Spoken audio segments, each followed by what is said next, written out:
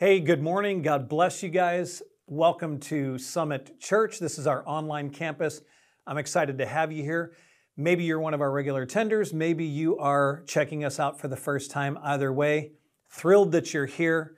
We are excited about this campus and all that God is doing in it and through it, and we're thankful for you. So we are wrapping up a 4-part message series called Fight for Your Life. And as I was preparing this, you may notice that I'm wearing very, very recognizable gloves. Now, these are not gloves that you would wear to go out in the cold. They are not gloves that you would use to change your oil. They are not gloves for gardening. These serve a very, very specific purpose, and I don't even need to explain to you what kind of gloves these are.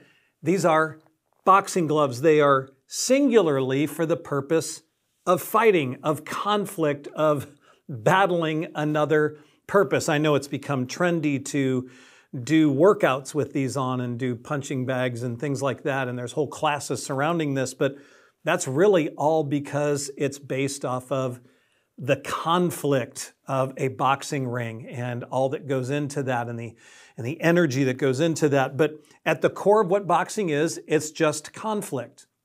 It's fighting. But hold on, it's not unbridled fighting. It's not no holds bar fighting. It is fighting with rules. There are rules around fighting. As a matter of fact, you may not know, you're not allowed to punch in certain areas. You can't punch, of course, below the belt. You can't punch in the kidneys from behind them. You can't do certain things in boxing. And some guys follow those rules, and the guys who don't follow those rules are really seen as dirty fighters. They're not good fighters, and you'll hear a referee bring them both together and say, let's have a good, clean fight. And they mean don't cheat, don't go outside of the rules for this victory.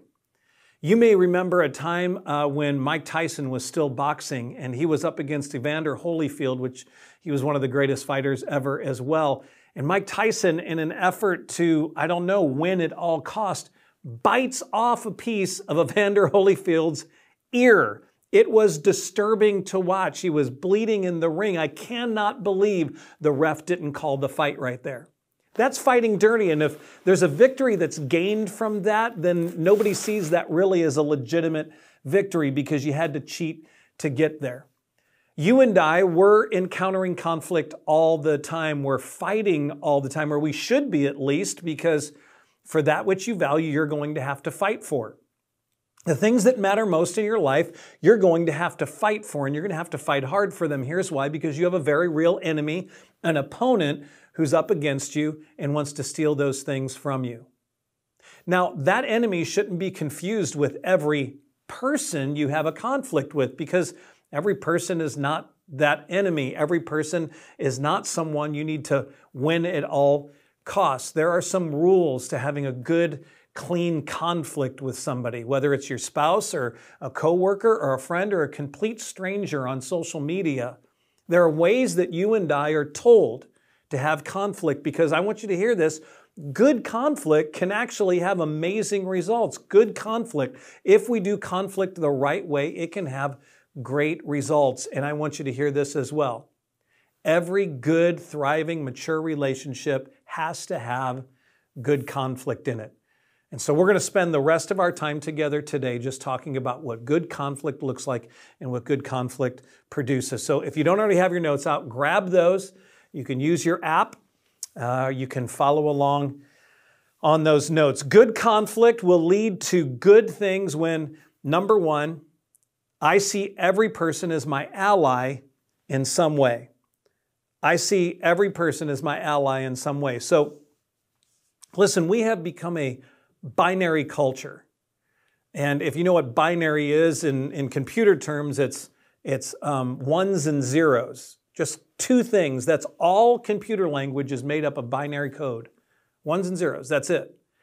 And it's this or that. It's one or the other. And in our culture, you are either a conservative or a liberal. You are either standing with BLM or you are a racist. You're either a radical socialist or you are a heartless capitalist. You're either a homophobic, hateful homophobic, or you're marching in the next gay pride parade. It seems as if it's always us versus them. There can't be any gray area in any of those areas. We have become completely binary. And the problem with having a completely binary culture, as we seem to have done, is put each other in one camp or the other. You have to stand with us or you stand with them. And if you stand with them, you can't stand with us. Once we do that, it means that half of our country, that half of our coworkers, that half of our family, that maybe even half of our church becomes our enemy. Because if you're not standing with me, you're standing against me. After all, they're trying to destroy everything that I value and love, right? No, I don't actually believe that's right at all. Here's how I know that just because they're not standing with you exactly where you stand, that it doesn't mean that they're standing against you. Listen, even when someone is opposite on an issue than I am, there may be some things in them that motivate them to work towards the same things I'm working for. I'm going to give you an imperfect, maybe a little bit of a rough analogy, but hopefully it helps get you on the same page as to what I'm talking about. I want you to pretend that you are going on a cruise, one of these really big ships, that can hold thousands and thousands of people, and you might never even run into the same people twice in that whole week you're on this cruise. And on this cruise happens to be Republicans for a Better America, sailing the exact same week on the same ship at the same time, Democrats for a Better America. And they're both holding their conventions on this ship at the same time.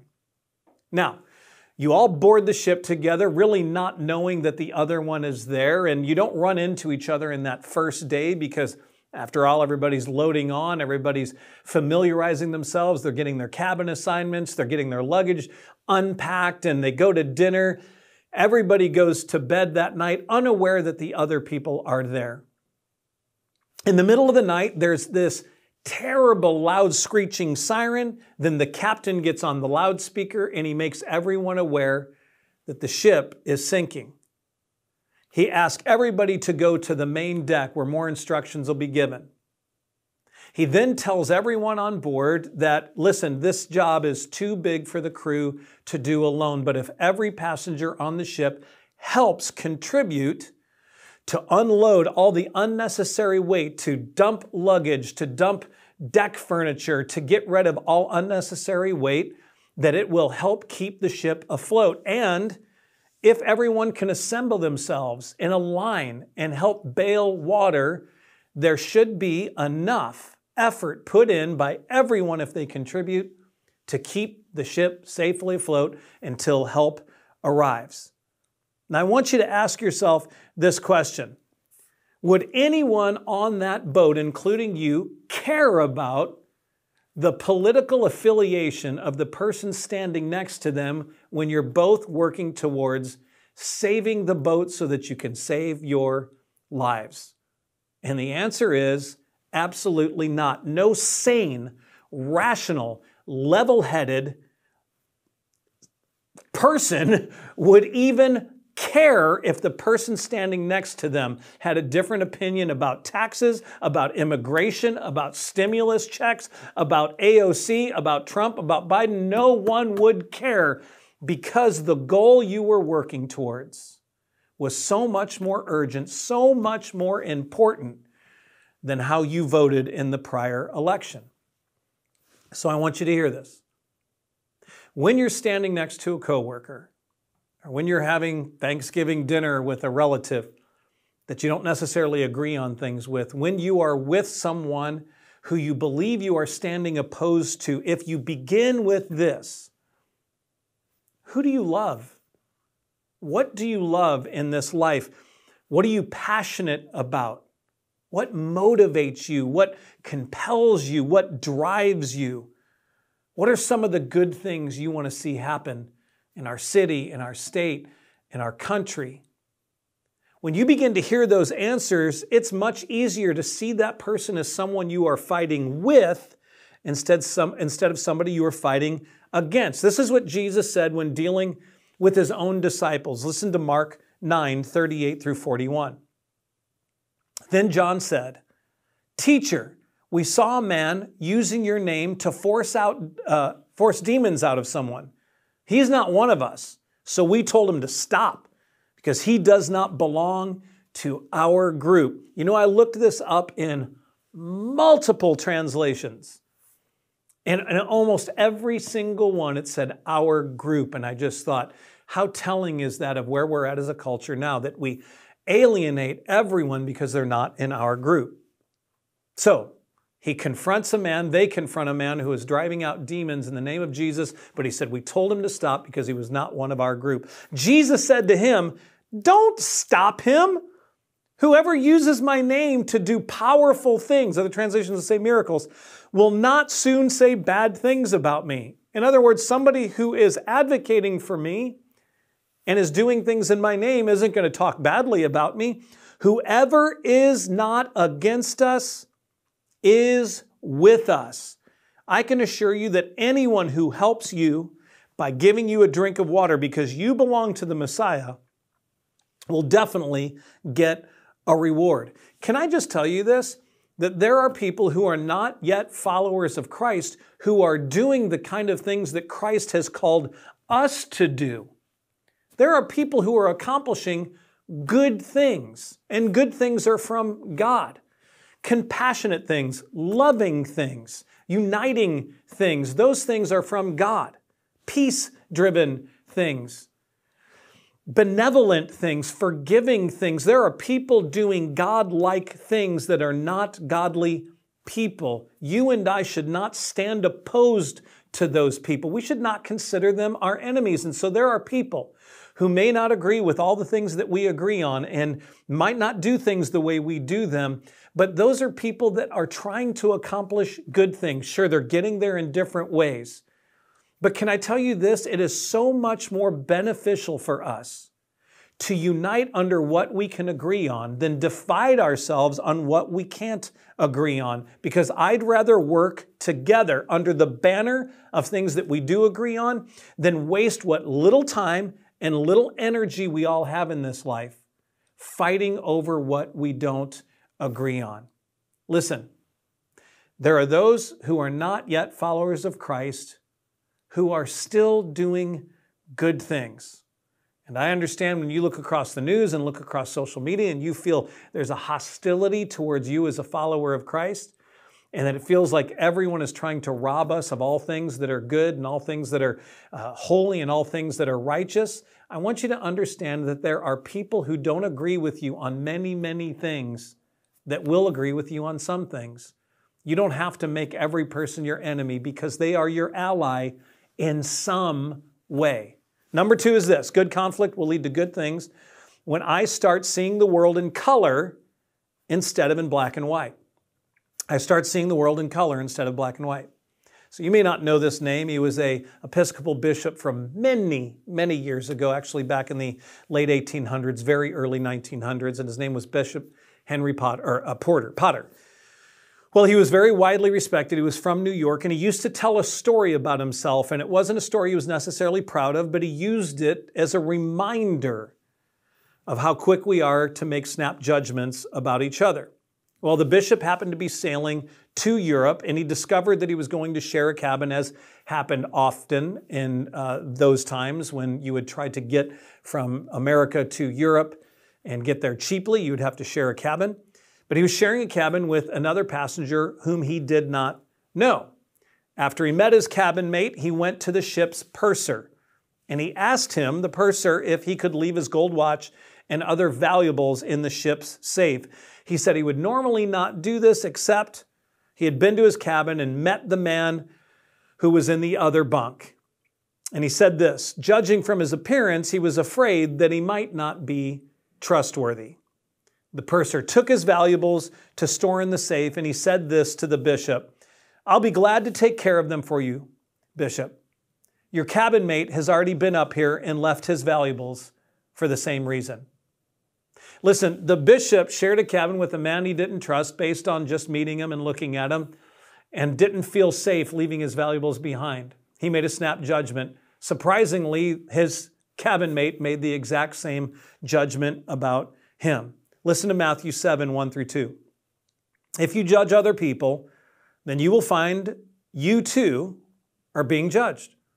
Indeed, you'll be judged by the very standards to which you hold other people. Listen, when we judge people, we're going to reap that back to ourselves. When we sow the seeds of judgment on people, we're going to reap those judgments right back to ourselves.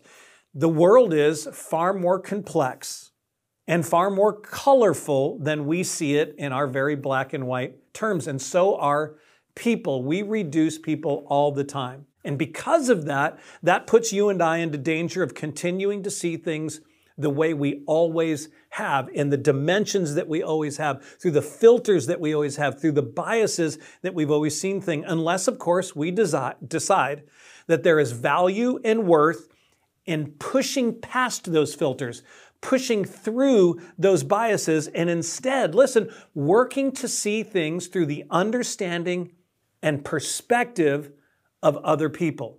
I'm going to read this passage out of Philippians 2, verses 3 and 4.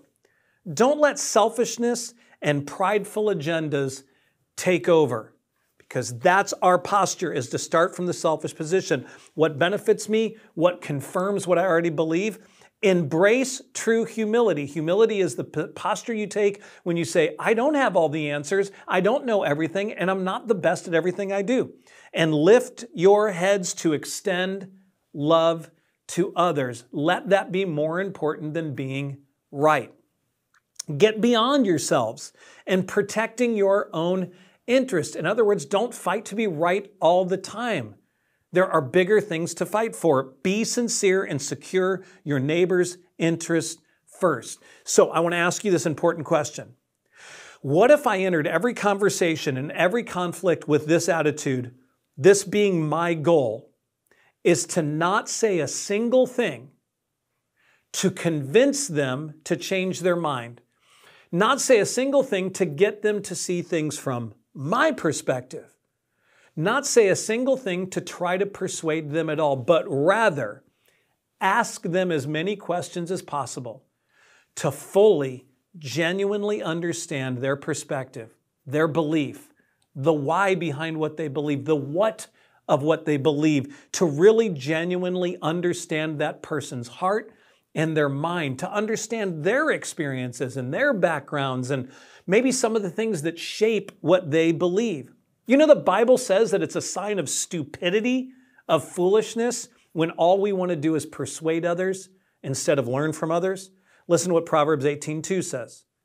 Fools do not want to understand anything. They only want to tell others what they think. I'm going to tell you something. It's incredibly immature and unhealthy and counterproductive to reduce every issue and every person, for that matter, down to either being black or white on this issue, you're wrong or you're right on this issue, this is a good thing or this is a bad thing, because it is far more colorful and far more complex. And it's even more counterproductive and more immature and more toxic and more frustrating to get through conflict if you believe that your goal is to fix the way somebody thinks, is to fix them in their broken thinking. Romans 14 is a perfect example of what that looks like. And I'm not going to go into it right now. I'm going to give you homework. I think that may be the first time I've ever given you homework.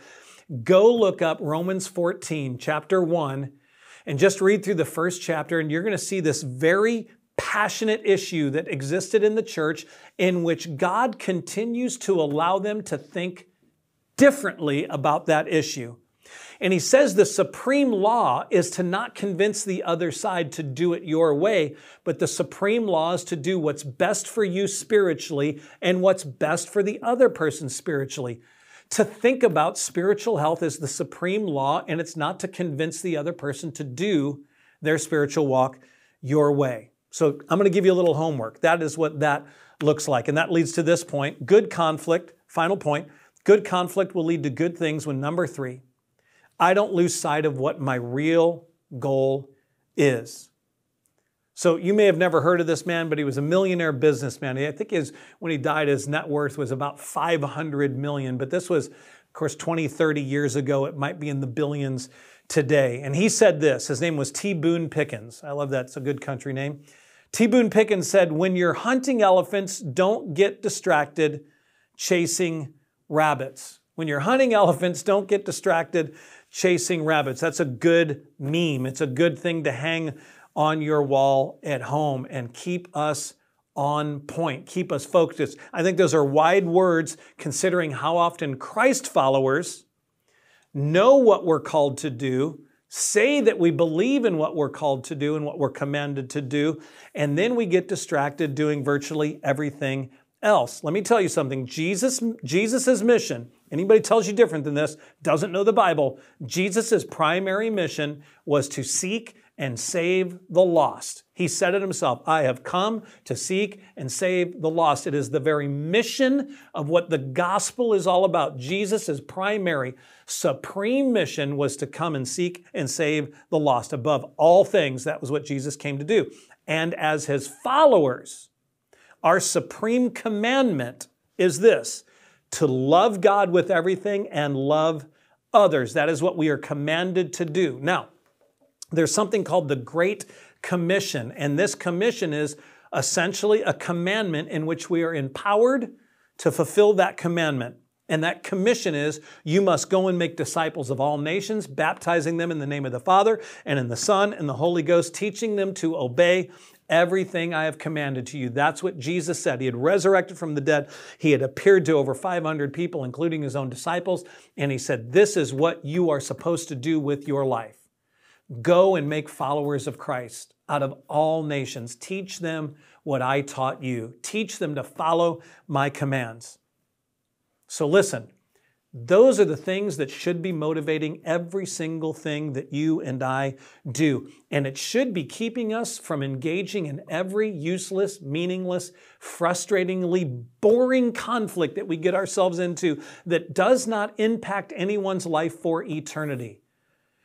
We're trying to solve social issues and political issues, and we believe that they have some great moral importance, more so than saving people in our own family from eternal separation from God. That we believe that winning this argument is more important than winning a life to Jesus. We are out chasing rabbits when we have been called to hunt the elephants, and so we spend our time alienating and distancing ourselves from a lost world, fighting with them instead of embracing them and bringing them closer to Christ. Listen to what Colossians 4, 5-6 says. Conduct yourself with wisdom. Be smart about how you act in your interactions with outsiders. That means non-believers. Make the most of each opportunity, treating it as something precious is the way that translates. Let your speech at all times be gracious and pleasant. I need to tattoo that on my forehead so that I can remind myself to always let my speech be gracious and pleasant, seasoned with salt. And that literally translates to mean so that it tastes good, so that it's palatable, so that people are attracted to it, so that you will know how to answer each one who questions you. When they're crying out, whether it's over an issue or a topic or a political thing, they are craving worth and value, and you and I have the answer to that. It's just that we get caught up in the argument and the conflict and chasing the rabbits. Now you think, well, that's a nice thought, but I'm not even the one looking for a fight. I'm not the one engaging people. I'm not the one attacking people. It feels like everyone's taking shots at Christians. Feels like everyone's trying to engage us. It feels like everyone's at war with us. And I'm going to say, listen, I absolutely agree. It's a great point. But that's just the world acting like the world. That's how the world acts. When we were enemies with God as sinners, we were hostile towards God and God's people. At least in our very hearts, that's what the Bible says. To be friends with the world is to be enemies with God. To love the things of the world means you can't at the same time love God. So if you are in love with the world and the world's stuff, then you don't love God or God's people. So the world is just being what the world is. You and I, however, as followers of Christ, are called to behave completely differently than that. We don't act like the world, or we're not supposed to, at least. Final passage. 2 Timothy 2:24-26. says God's people must not be quarrelsome. Don't be fighting about everything. They must be gentle, patient teachers of those who are wrong. Be humble when you're trying to teach those who are mixed up concerning the truth. For if you talk meekly and courteously to them, they are more likely, with God's help, to turn away from their wrong ideas and believe what is true. Then they'll come to their senses and escape from Satan's trap of slavery to sin, which he uses to catch them whenever he likes, and then they can begin doing the will of God. Now, I want to close with this. I want you to ask yourself this question. If I'm the singular person in my spouse's life or my coworker's life or a stranger on the internet, if I am the singular ambassador that God has assigned to introduce this person to Christ, by the way I engage with them, by the way I talk with them, by the way I care about them, the way I love them, the way I treat them, the way I extend grace and mercy to them, the way I might forgive them when they've failed me, by the way I let them know how deeply they're cared about, by my generosity when they're in need, by any of the things that Jesus was and expects me to represent him in the same way, if I am the singular ambassador, the representative of God here in my own world, how likely is someone to come to a relationship with Christ? How much have I made the mission of bringing people the good news more important than every fight and every distraction and every conflict I get into? Listen, there's nothing wrong with disagreeing with someone. The question is, how hard are you working to understand them? How hard are you working to have an ally in them? How hard are you working to bring them in to the body of Christ by representing Christ well? Good conflict can have great results, and you decide how well you're going to fight. You can be out there biting ears off, or you can get into a conflict that draws someone in to the kingdom. Let's pray together. Father, thank you for this time that we've got to get in the ring with you and wrestle, God, in becoming less like us and more like you, understanding your heart and your mind. Your word says your thoughts are higher than ours. Your ways are higher than ours. And so, God, we want to be more like you. Teach us, God, to love people better, to understand them better, to see them as our ally, to see that we don't stop them from doing good things just because they're not doing good things the way we do good things, that we might be able to win them over against the wrong thinking and bring them into the right thinking and let them understand truth, the truth about who you are and what you've done for them, so that they might know the same saving grace and love of Christ that we know. We thank you for this calling. We thank you for this commandment, and we rise up to it today. In Jesus' name, amen. God bless you guys. Hey, God bless you guys. Thanks for staying around. As you know, this is our time to receive and bring our offering to God. And if you are unfamiliar with really what the importance of this is, it's pretty simple. God gives clear commandments that we're supposed to trust Him with every part of our life. And one of the areas that I'm sure you've figured out for your life is that's the hardest to let go of control of is money, because it feels like money is attached to and brings value to almost everything. I mean, your family has a home to live in because you pay a huge portion of money for rent or a mortgage, and the car that you drive, that's paid for with money that you earn. And so we don't lightly let go of that. But God also understands the control that money has over our hearts. And one of the things that He calls us to do is trust Him for His provision instead of trusting all the things that we have come to trust for our provision.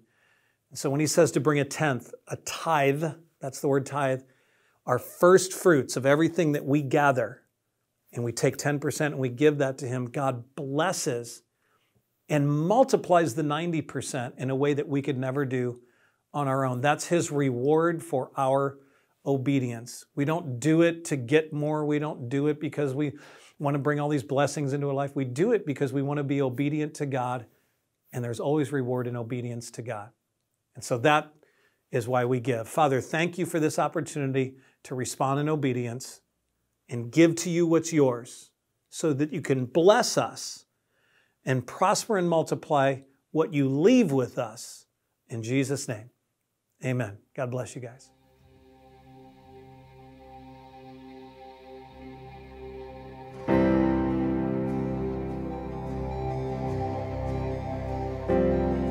The cross has the final word.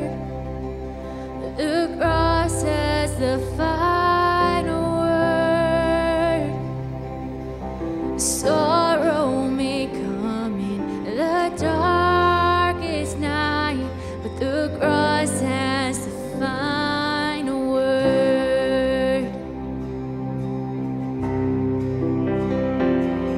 The cross has the final word. The cross has the final word.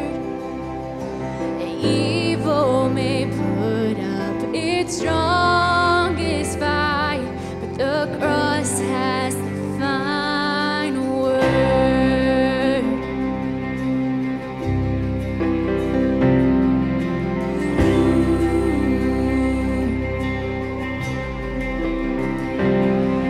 The cross has the final word. The cross has the final word. The Savior has come in the morning light. The cross has the final word. The cross has the final word. The cross has the final word. He traded death for eternal life, but the cross has the final word.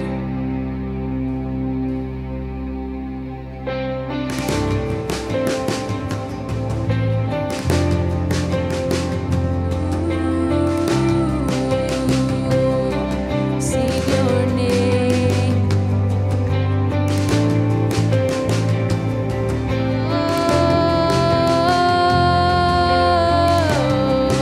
There's nothing stronger. There's nothing stronger, nothing higher, nothing greater than the name of Jesus. All the honor, all the power, all the glory to the name of Jesus. There's nothing stronger, nothing higher, nothing greater than the name of Jesus. All the honor, all the power, all the glory to the name of Jesus. There's nothing stronger, nothing higher, nothing greater than the name of Jesus. All the honor, all the power, all the glory to the name of Jesus. The cross has the final word. The cross has the final word. The Savior